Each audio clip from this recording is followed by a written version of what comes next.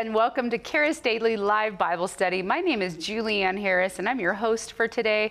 We are so happy that you've tuned in, and we want you to interact with us. So how can you interact? Well, whatever forum you're watching on, we want you to start typing in questions. And also, I want to mention on that note, gospeltruth.tv. We want you to start jumping over there. We want all of our live stream material to come to you through gospeltruth.tv. And if you were to jump over there right now, there would be less likelihood of interruption happening. So we want you to interact with us. Type in those questions. We're going to get to as many of those questions that you submit as we possibly can within the last 10 to 15 minutes of the program. In order for you to interact with us live, yes, I need to go over the schedule once again. So Mondays and Fridays, we have live Bible study at 10 a.m. Tuesdays and Thursdays is at 6 p.m. And bright and early Wednesday morning is at 7 a.m. And that is all Mountain Time. So please calculate that out so you can tune in while we're live and interact with us.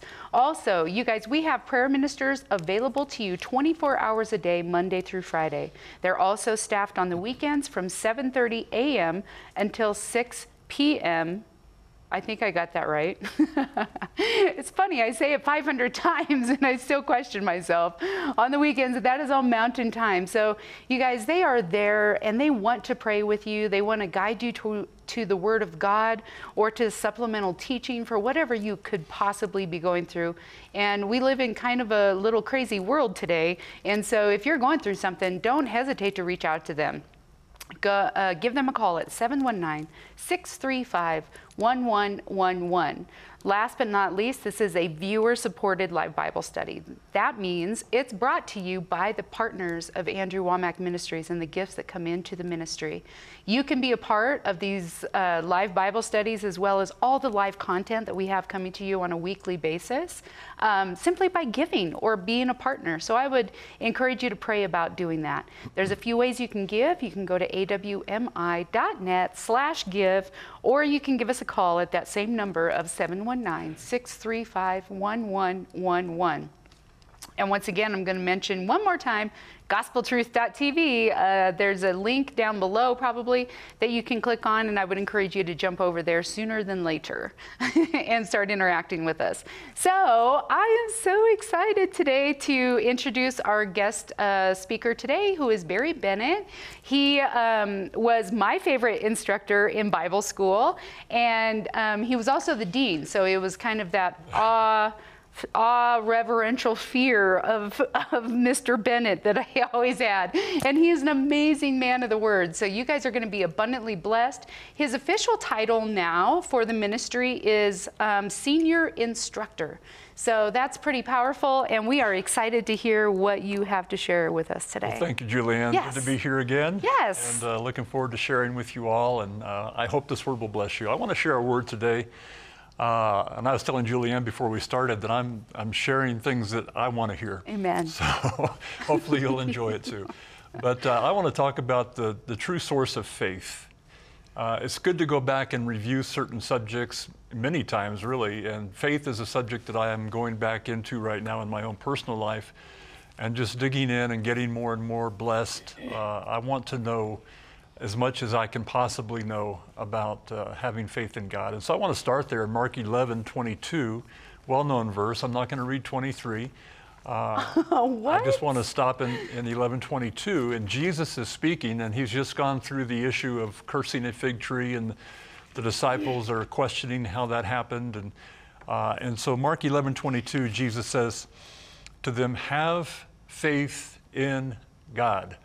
And just right there is quite a bit to meditate on, to think about, to consider, to ponder.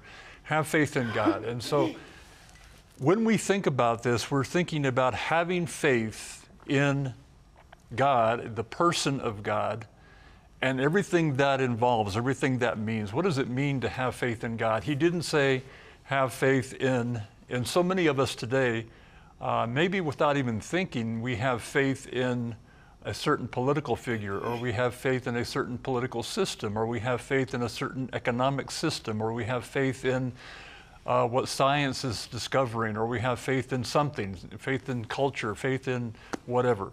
And so a lot of people perhaps have more faith in certain things and or people than they do in God. And yet they're Christians. And Jesus is saying, have faith in God, and yet for many, God is a mysterious unknown. We may have a certain idea of what we think God is like, but how can you have faith in someone that you don't know? And how can you have faith in someone whose nature is perhaps mysterious to you? That people say, well, you know, God moves in mysterious ways. Well, immediately, how can you have faith in that? Yeah. How can you have confidence? How can you have absolute assurance? Or as it says concerning Abraham in Romans 4, that he was fully persuaded. How can you be fully persuaded if you immediately define God as being mysterious? Yeah. And so when Jesus says have faith in God, I don't believe he's pointing us towards something that is mysterious, something that is unknowable. Go with me, if you would, to 2 Timothy 1:12. 2 Timothy 1:12. And Paul, I'll read the whole verse, but there's one phrase in here that I want to emphasize. Paul says, for this reason I also suffer these things. He's suffering persecution. Nevertheless, I am not ashamed, for I know whom I have believed, and am persuaded that he is able to keep what I have committed to him until that day. But the phrase, obviously, that I'm looking at here, I know whom I have believed. I know whom I have believed. I know him, the one I have believed. I have faith in God. He doesn't say, I know what I have believed. Yeah. I know the doctrine I have believed. I know what they taught me in church, and I believe that. That's not what he's saying.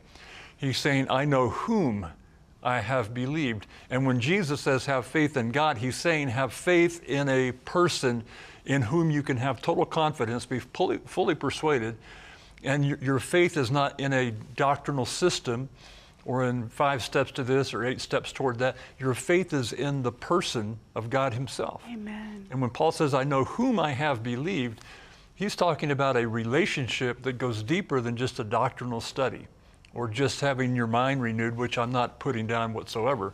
I teach that too. But it's more than just a renewed mind. The renewed mind is a platform in which you can use to get into a deeper knowledge of God himself. And so when we're talking about the source of true faith, the source of true faith is God. He is the author and finisher of our faith. But we have to know him, and not just about him, or not just the doctrinal issues that we find in the New Testament, but do you really know him?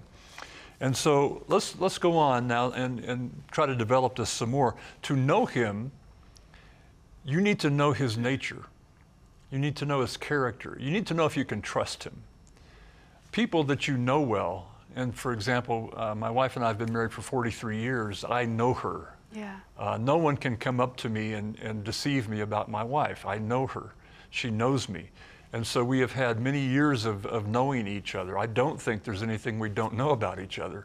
So I know my wife, and I want to know God as well as I know my wife, or better. Amen? Amen. And so to know him is to have a revelation of his true nature and his purpose for your life. So let's look at a few verses here.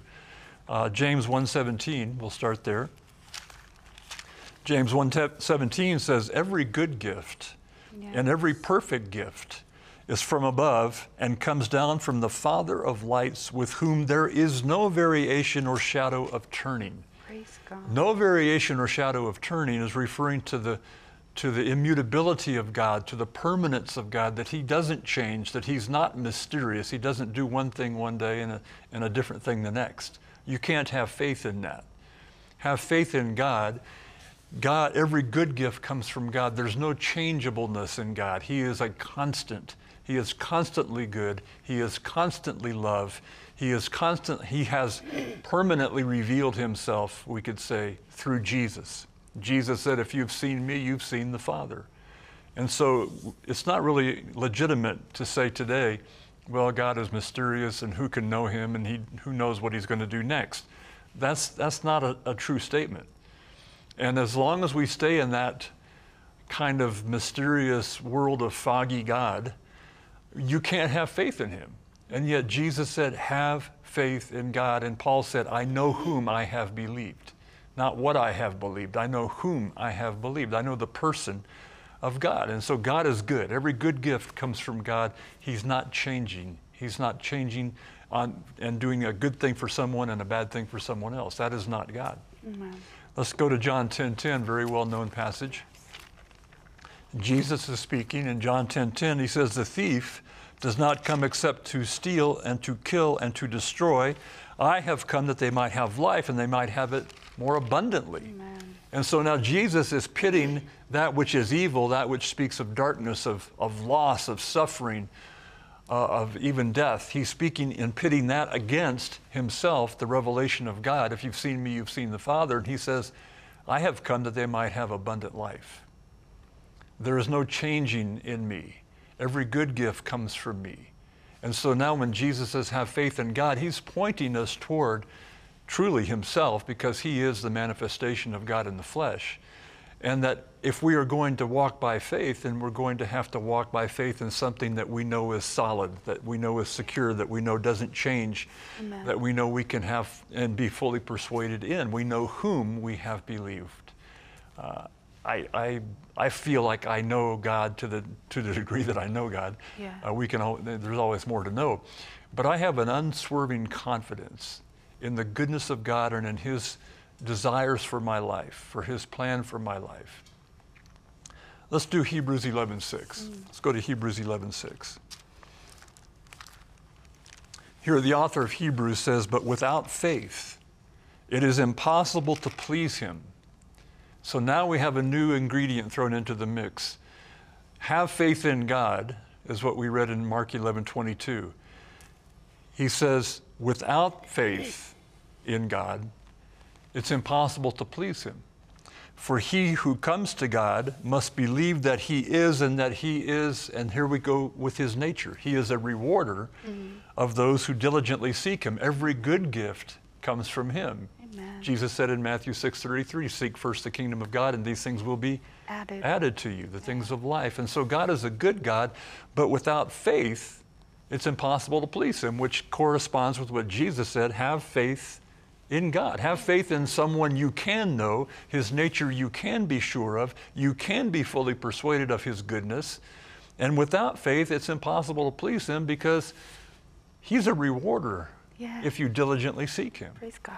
And so these things begin to build on one another. So we're talking about absolute confidence in God's goodness towards you.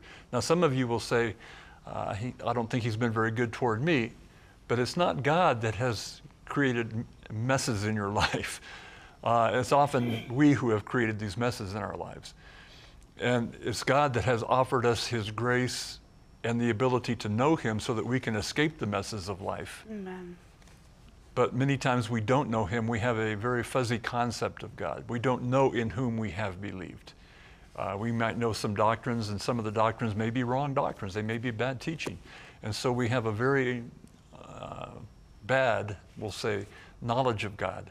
And therefore, how can we walk in true faith? How can we receive from his goodness if we're not even convinced he's good? Yeah. It's an impossibility. Yeah. Wow. But without faith, it's impossible to please him. Jeremiah 29:11. I'm going to give you a lot of scriptures today. Jeremiah 29:11. It says, "For I know the thoughts that I think toward you, says the Lord, thoughts of peace and not of evil, to give you a future and a hope." This is God. He's a rewarder. He is a giver of good things. He doesn't change. He wants us to have abundant life.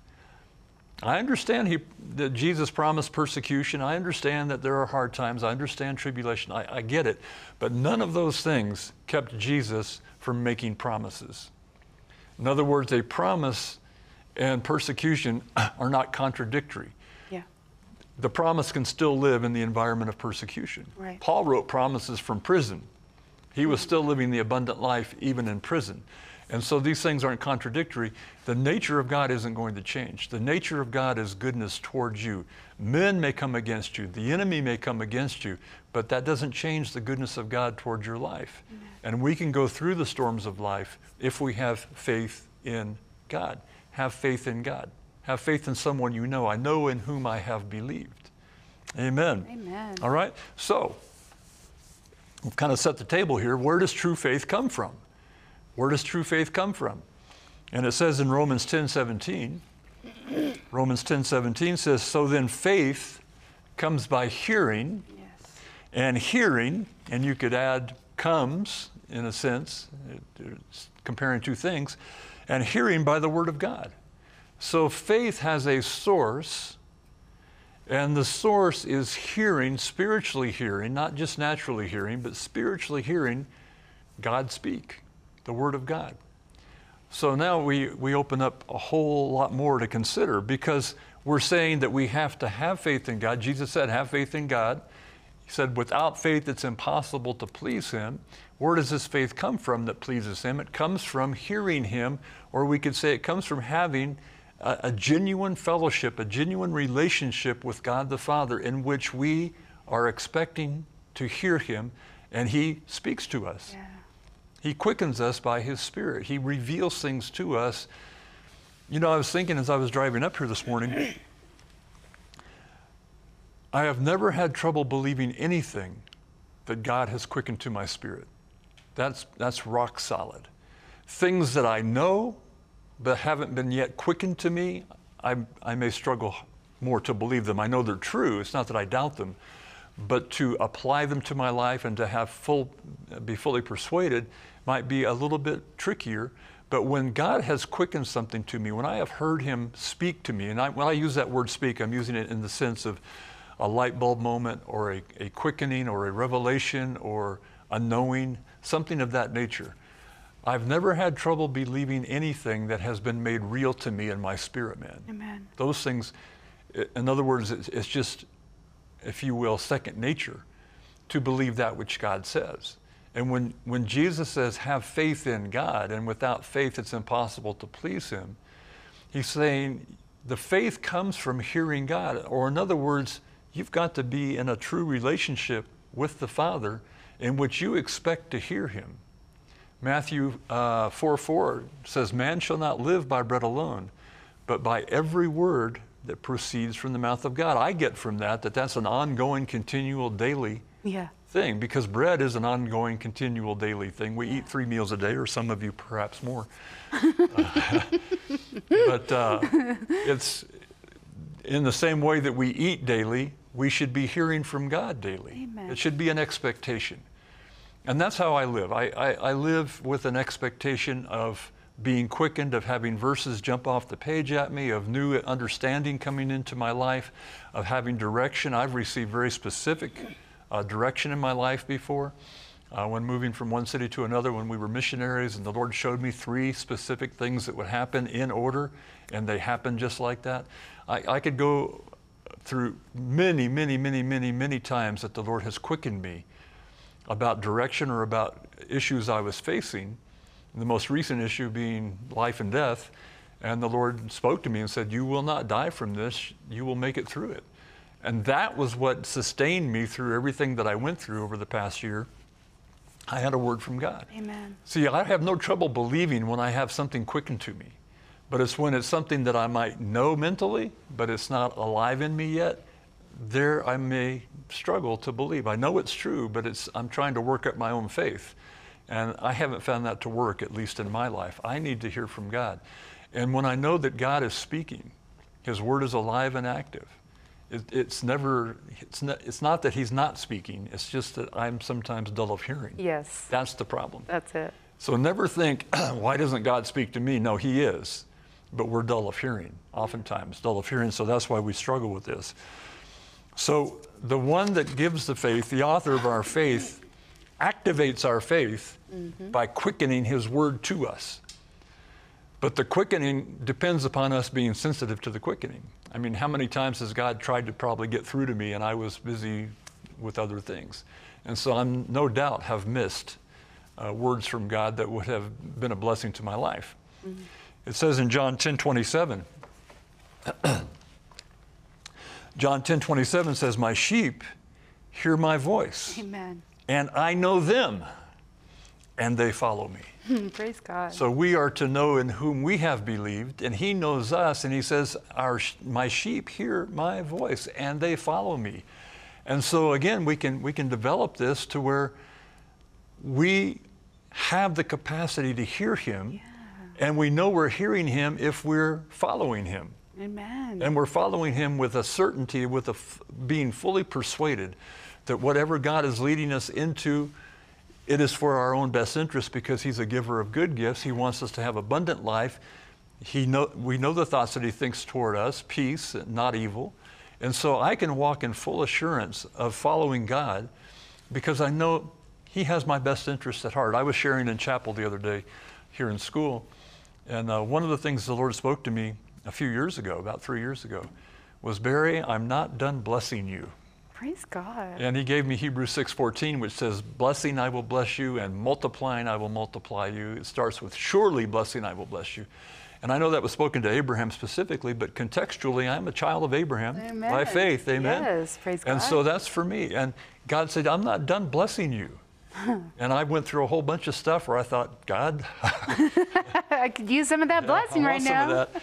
But now here I am. I'm back, and I'm in health, and everything is good. And I'm looking forward to years, if not decades, of fruitful service to the Lord, being fully persuaded because I know whom I have believed. Not just what I have believed, but whom I have believed. He loves me. He's for me. He wants to bless me. Yes. So Romans 8:16 was a key verse in my journey to understand faith.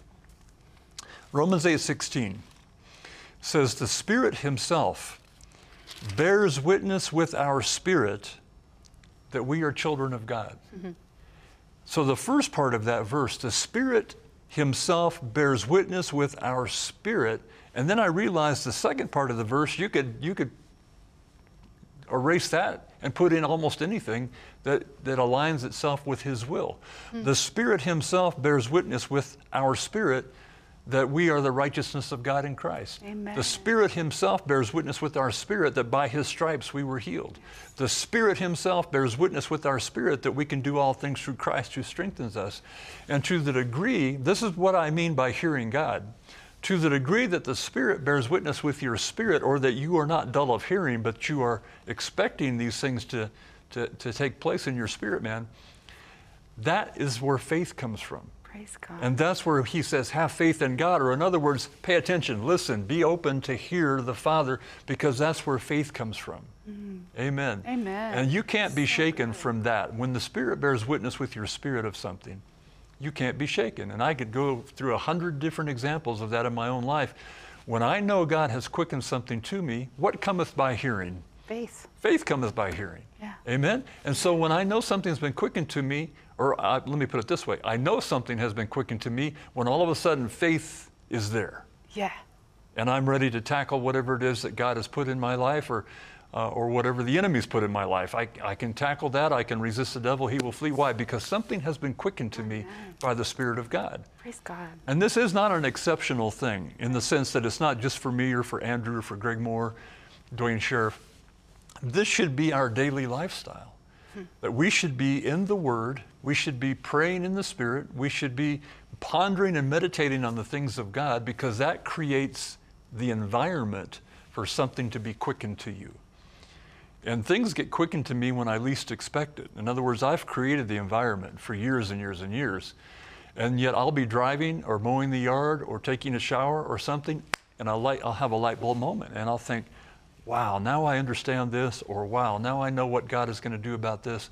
Something will be quickened to me, and I don't know any other way to live. I mean, my sheep hear my voice. Man shall not live by bread alone, but by every word that proceeds from the mouth of God. And so this should be our daily expectation. And this is where true faith comes from. The source of true faith is hearing God, or having something quickened by the Spirit to your spirit, and it comes alive within. And then what happens? Out of your mouth comes that positive declaration, or that agreement, or we call it that confession, or whatever. See, if so many people are confessing things, and I'm not against that, but they're doing it hoping that it will be quickened. Right, right. And I'm not against that. That's one way to hear the word, evidently. Yeah. But when it's been quickened and it comes out of your mouth, it carries the life and the authority of God. Amen. And that's where things begin to change. Yes. When something gets quickened to you, no one has to tell you, say this, say that. No, you know what to say, because it has been made alive within you. You know that you know that you know. And there are so many cases of this. I probably will do a study here soon on when your spirit is agitated within you. I've had instances where the Spirit of God came and quickened me to say no to negative reports I was getting from doctors or what have you. No. And that was the Spirit of God quickening me, because what they were saying was conflicting with what the revelation of God within me was. Yeah. And so when something came against what I knew to be the will of God, no came out of me. And that was the quickening of the Holy Spirit. And miracles ensued. So we're talking about what is the source of true faith. We have got to desire a relationship with the Father over everything else. I could put it this way: what do you value? What is of the most value to you in your life? And I'm not trying to put anybody down here. I'm hopefully trying to inspire you. But you need to value your fellowship with the Father over anything else. You need to be expecting to hear Him, expecting to be quickened, expecting to have things revealed to you. The questions you have in the Word, the Holy Spirit can show you those things. A lot of people write me with their questions. I wish they would talk to God about their questions. I don't mind trying to help, but the real answer is going to be, it will be made real to you when it's the Holy Spirit speaking to you. Amen. Rather than my email. Amen. Amen. Okay. Let's talk a few more minutes about this. Let's go to 2 Corinthians 4:13. 2 Corinthians 4:13. And it says, "And since we have the same spirit of faith, according to what is written, I believed and therefore I spoke, we also believe and therefore speak." What leaps out at me here, and there's a lot here I don't have time for, but it's called the spirit of faith. Why is it called the spirit of faith? Where does it come from? Well, it comes from God, we know. It comes from hearing His word. Well, Jesus said, "My words are spirit and they are life." And I think that's John 6:63. I don't have that in my notes, but my words are spirit and they are life. This is called the spirit of faith. And so when the Spirit quickens something to your spirit, it's because the word, which is spirit, is being quickened to you in some way. And it may be a word that you've read many, many years ago, but the Spirit quickens it. It draws it back up and makes it alive inside your heart. And then you speak with your mouth, and the power of God is released into that situation, into that circumstance. So faith can come. Am I going too fast? No, not Okay. at all. All right. No, this is good. Okay, I need to breathe. Are you? Do you think you're going too fast too for me? fast? Yeah. All right. We can have things quickened while we read, or we can the Bible, or we can read the Bible and things not be quickened. Yeah. We're reading the same Bible, but some people are reading expecting things to be quickened by the Spirit. We can hear a message. Two people can be listening to the same message in Bible school or in church, and one person can be utterly transformed by the Spirit of God, and the other person, well, that was good, or I wasn't really paying attention. What did they talk about? Yeah. And they miss it. They completely miss it, because so many of us are dull of hearing, and we're not even expecting to hear God many times. I challenge the students, every speaker you listen to, whether you think you're going to like them or not, make a vow to yourself, I am going to hear God say something to me from this message. Amen. And that all of a sudden puts you on the edge of your seat taking notes, because you're expecting to hear from God. Don't be dull of hearing. Be excited about, this is an opportunity for God to speak to me, whether the topic, sometimes it's not even the topic that they're talking about, and God will speak to me something else. Yeah. And I get messages from other speakers all the time, and it's not even their message. It's something that God spoke to me while they were speaking their message. Amen. So Amen. I just expect to have this interaction with the Father all the time. You know, Greg Fritz told a story one time. Well, I heard him teach this, and he was saying how, you know, you see people go to a baseball game and they bring like their glove because they're expecting to catch a fly ball, Yep. right? Right. And it's like, thousands of people and the odds of them catching a fly ball, but they are so excited and they are expecting. Yeah. And it's like, that's how we need to be in every single service and every single teaching and every single Bible study. God can speak to us just like that, right? Exactly. Yeah. And it's interesting when you watch a ball game, how many people with gloves catch foul balls. Yeah, because they came expecting, huh? Yeah, other people are ducking, but they are prepared. They're like, don't worry, I got this. Right. Praise Okay. God. Praise the Lord. So, it's not what you believe, though that's important. I'm not trying to put down what you believe, but it's who you believe. Do you know Him? Do you believe Him? Do you have fellowship with Him? Are you hearing His voice? Is the Spirit quickening things to you? That's where faith comes from. And so many people think, well, I have faith. Well, you have the ingredients for faith. But until things are made alive to you, you're not going to have true faith.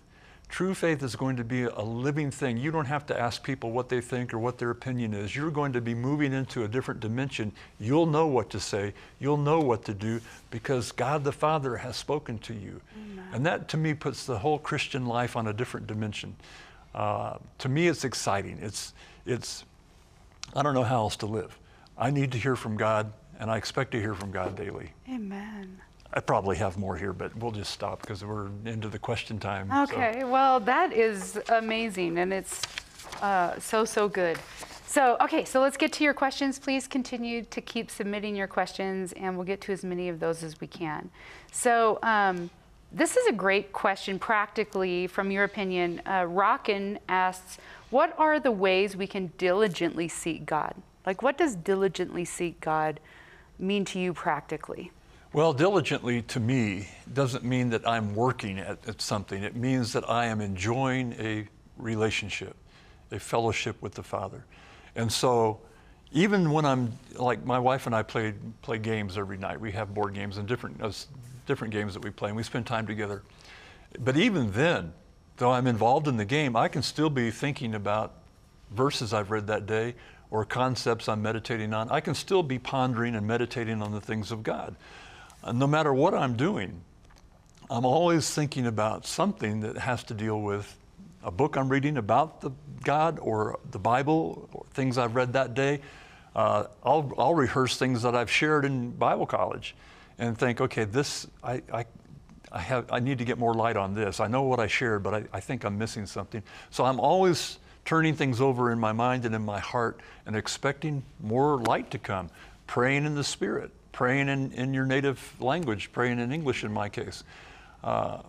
These are ways that we just are continually in fellowship with the Father, worshiping, thanksgiving, just loving the Father is the only answer I really can give you, is that you want to spend time with Him. Yeah, and that constant fellowship. That's great. So Anne asks this question, and it's about knowing in whom you've served, is how I'm taking it. I know we are in a new covenant, but I still struggle reading the Old Testament sometimes.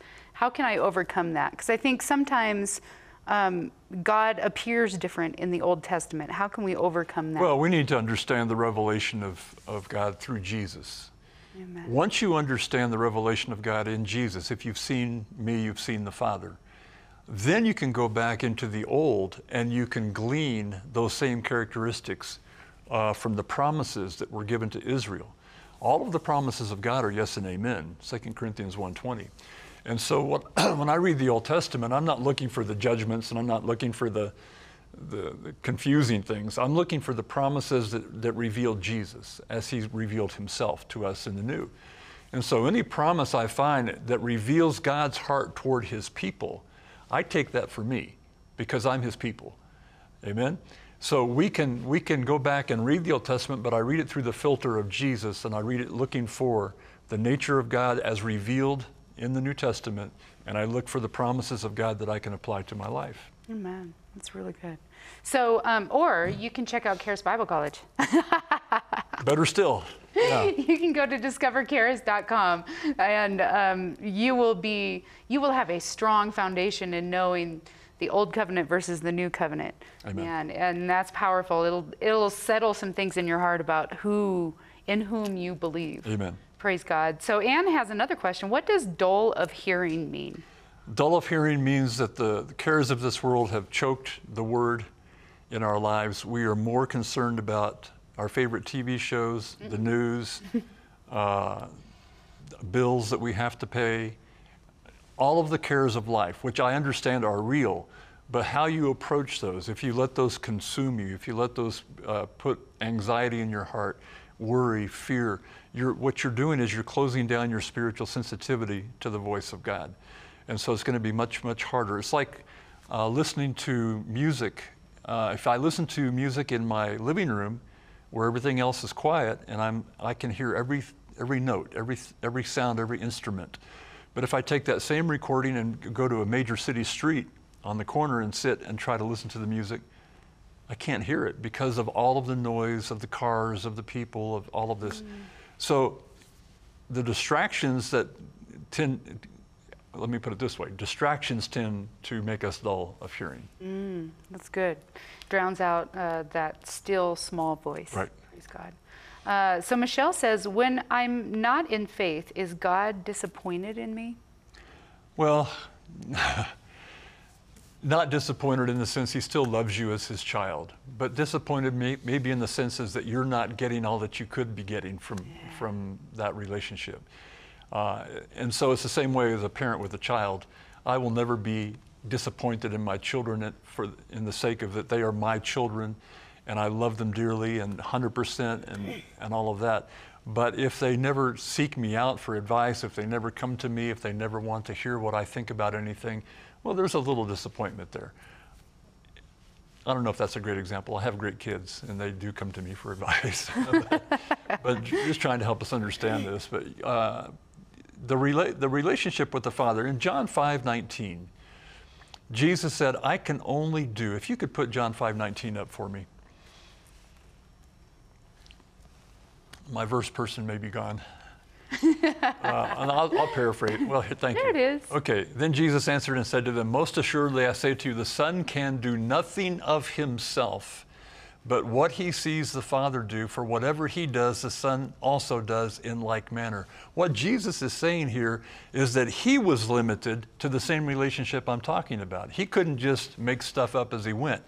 He had to see or hear from the Father what the Father was going to do, we'll say the next day. Jesus went off to pray. Yeah. And I think he's getting his revelation for the next day of tomorrow we're going to feed thousands. Tomorrow I'm going to heal multitudes.